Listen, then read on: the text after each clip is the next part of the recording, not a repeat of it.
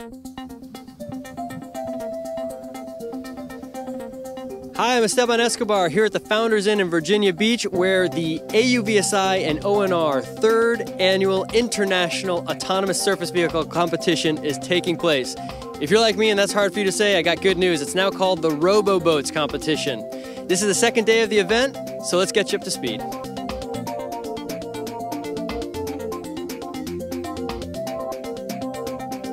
Darrell's the executive director of AUVSI Foundation and is responsible for organizing the event. So Darrell, tell me a little bit about what's going on here today. 13 teams of college students from the U.S. and a team from Taiwan, our first Chinese entry, that are here competing for $20,000 in prize money.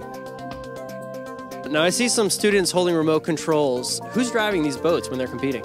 Well, when they're actually competing, this is the important part of the competition. These are not being driven by anybody. The boats have been programmed and they have sensors on board, they've got computers on board, and once the vehicle actually starts its qualifying runs for the competition, the boat is making all of the decisions that it can to determine where it is on the course and what it's supposed to do next. Today is what we call the static judging or the formal presentations, where the teams sit in front of a panel of judges and they go through an explanation of their approach, why they designed the vehicle the way they did, and sort of their whole attack at this competition. So I'm now with Captain Gunzel, who's one of our judges for the ASV competition. Captain Gunzel, you were doing static judging today. How did that go? It went well. We were at it all day today. Very interesting. We got a chance to see all the teams. They brought in their actual competition boat. They walked us through their design philosophy, their strategy for competition. They showed off what they thought was important. So I'm joined now by Felix, who is the technical director for this year's event and the designer of the course. So Felix, what can you tell us about the course that they're going to be competing in this year? They start from the dock, they need to go across the starting gate just to make sure they go in a straight line, then they cross the speed gate. As soon as they pass that gate, there will be a white buoy. On the white buoy, there's a yellow ring that they need to try to grab. As soon as they grab the ring, they try to rush onto a buoy. They go around it and they circle it at least once, and then they're gonna find a path, which is a navigation channel. So the boat needs to go between the sets of buoys, and inside the channel there's also obstacles represented by yellow buoys. The vehicle must avoid those obstacles. After having found the blue buoy, they're actually going to encounter a series of targets, and they have to shoot with a water cannon inside one of those targets.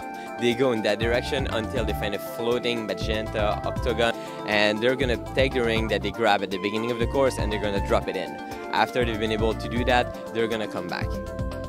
The teams need multidisciplinary skills. They need mechanical skills, electrical skills, software, mechatronics, and everything that encompass all those things. So system engineering, administration skills, leadership for sure, and probably also some publicity, marketing, so they can sell themselves and get sponsors. Setback is probably the most common thing that's going to happen. Every team that comes over here is going to have failure. It's not a question of if they're going to have failure, it's going to be a question of when. Although the teams won't actually be competing on the course until tomorrow, Murphy has not been shy about rearing his ugly head over these past few days. The ODU mechanical engineering team knew they were in trouble when smoke started coming out of their boat, so they'll be working overnight to try to salvage their electrical system. Last year's 4th place team, Virginia Tech, mistakenly crossed some wires and destroyed a $7,000 LiDAR system. Fortunately, they had a backup on hand, and after a 5-minute replacement, they were back in the water. Last year's 3rd place team, Embry-Riddle Aeronautical, had back-to-back surprises, having to replace their GPS unit on Thursday and then suffering a total loss of their vehicle's computer on Friday.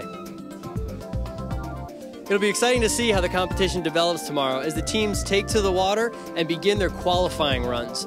Make sure you're here tomorrow night on this site as we recap the results, and then on Sunday, make sure you're watching the live webcast starting at 1 p.m. Eastern. For all the information you need, roboboats.org. That's where you'll get it all.